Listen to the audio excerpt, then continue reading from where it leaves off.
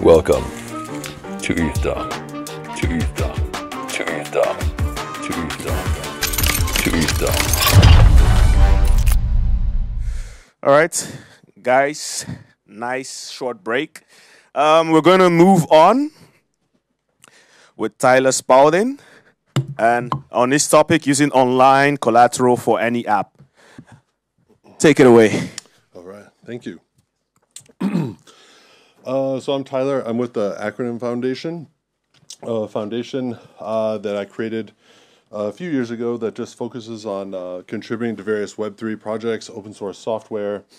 I've now been in crypto working on various projects for about 14 years, I guess, at this point. The most recent one was something called Flexa, if you've heard of it. It's a payments network, and it's now the world's largest pure digital payments network. So we've seen a lot of success with that.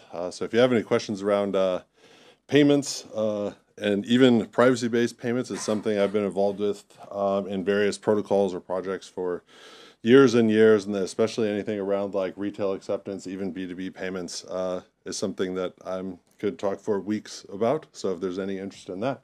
But now in building out some of these projects at Acronym, we have all this payments experience, and the way that we put Flexa together, we use this unique collateralization mechanism to allow any app to permissionlessly access the network. That's kind of its core functionality of how it literally worked. And we started seeing that there was this sort of larger opportunity to have like this extensibility of collateral and how collateral is used. When you take a step back at it, it's actually a much massive opportunity than we really ever expected, over $1 quadrillion when you start looking at secured credit in this very, very macro level of why this can become interesting and how this starts interacting, particularly with TradFi, and then how that boils down to like just real world usage. And that's something that myself, I've had just a really strong focus on since the very beginning, is how do we use some of these technologies to actually then have them be like literally used by people, businesses, to where they have a strong competitive advantage over the incumbent technology.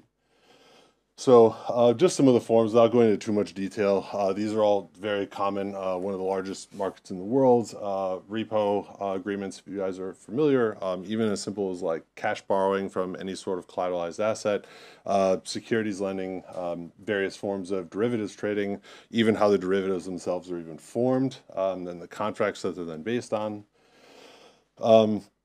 But it really gets, this is really the more of the crux of the issue, and that in creating all of these markets and these products, collateral management is surprisingly much more complex and challenging than you'd really ever give it credit for.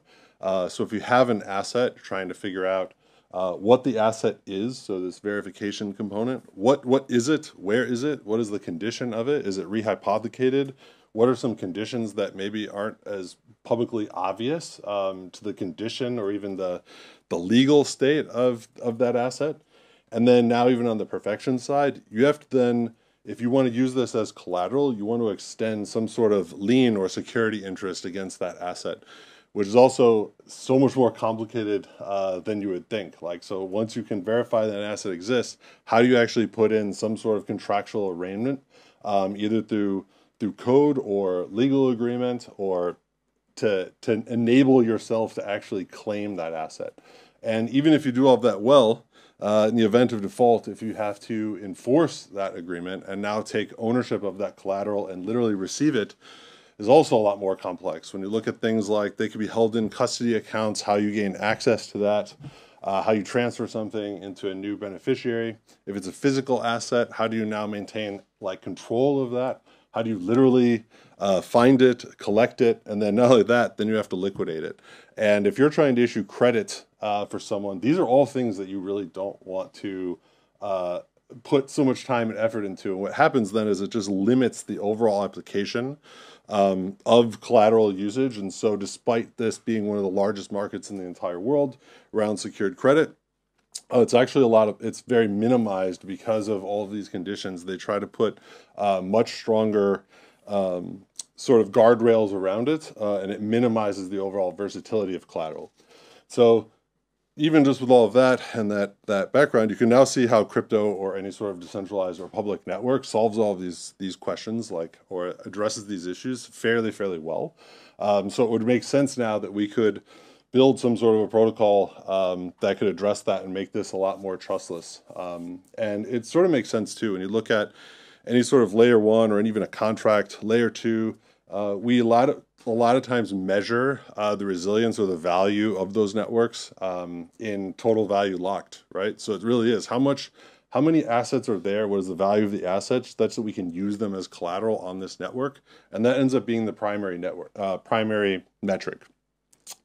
So we created something called Anvil, which is a collateral management protocol that now allows you to issue secured credit to any party. This is just the dashboard.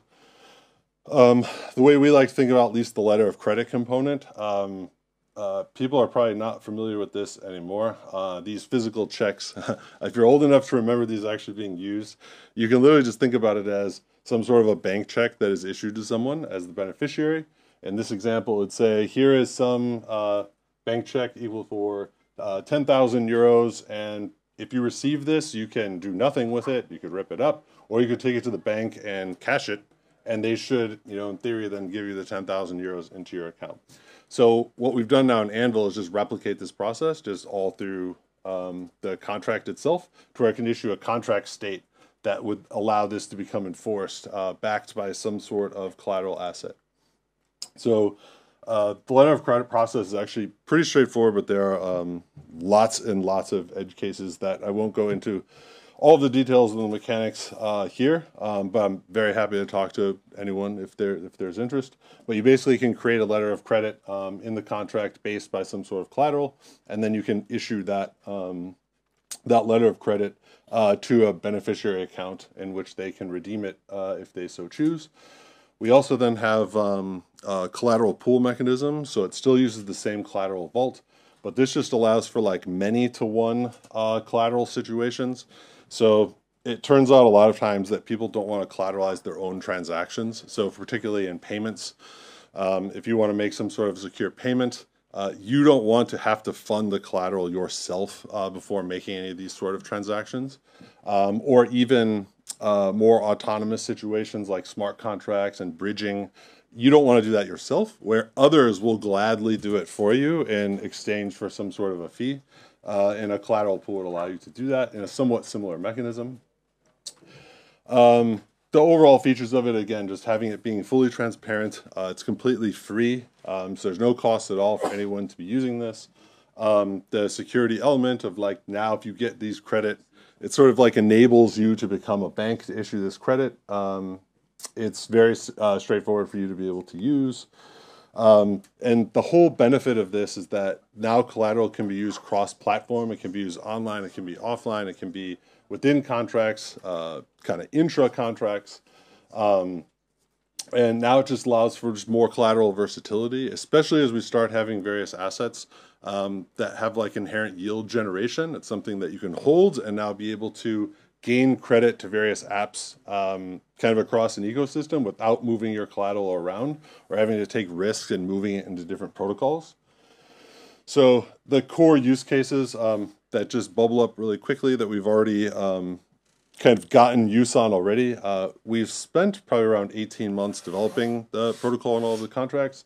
It's only been live for about 2 months, but we're already, I think, a top 90 overall DeFi protocol in terms of TVL. So we were close to around 100 million in TVL already in the first 60 days, based on real world use and actual like traditional companies even using this. One, the traditional loans. Everyone's trying to receive loans against their Bitcoin or other assets, and there's lots of other DeFi protocols that do that. We're working with a company now, a licensed bank-ish in the Netherlands that will actually allow you to create an Anvil letter of credit against whatever your assets are, and they can then fund euros into your bank account. It takes around like 30 seconds, 60 seconds all in on their process for you to literally receive the cash into your account. And the thing why this gets interesting to me, and part of a reason why we did this is that in the traditional loan aspect, from a privacy perspective, sure, there is going to be a KYC, there is going to be a counterparty, there's someone issuing the loan, but now you can actually do this without giving employment history, without how much money do you make, without where have you lived, and all of these other sort of loan applications that can be, if you've ever had to do that before, can be very onerous. And so that essentially goes away. So that is not a part of the process now. And the partners we have, they can issue cash loans and they just say, issue this letter of credit to us, and that's it. There's no more application. So the concept of applying for a loan essentially is moot, which we've been really excited to now see in the real world. A lot of other uses around like DeFi credit through exchanges, where we've allowed for margin trading on exchanges, where people can hold their assets within the vault and now deposit different assets on exchanges and be able to trade on margin, which we all know the industry that we're in, so we know that's a big component of what a lot of people like to do. We enable autonomous asset bridging. So if you were able to create a letter of credit within a protocol itself, it's now collateralized, so you could essentially bridge from any consensus mechanism to another instantly because the collateral is there now backing it. And then the payments use case I've already talked about previously. That is a fantastic one, which now Flexa is actually using as well. So they're using that Anvil as the protocol itself to collateralize their transactions across the network, which we've been really excited about. So the main idea that I just want to really express around some of this stuff is that when it comes to privacy, right, it really just depends on, for me, it's the use case, it's the applicability, it's what is the situational context, right? You can't have privacy in literally every single thing that you do because we do have to live in the real world. And maybe there are the really, really extreme fringes that enable you to do that and live completely off the grid in every way that you possibly would like. And I can respect you for that if that's what you'd like to do.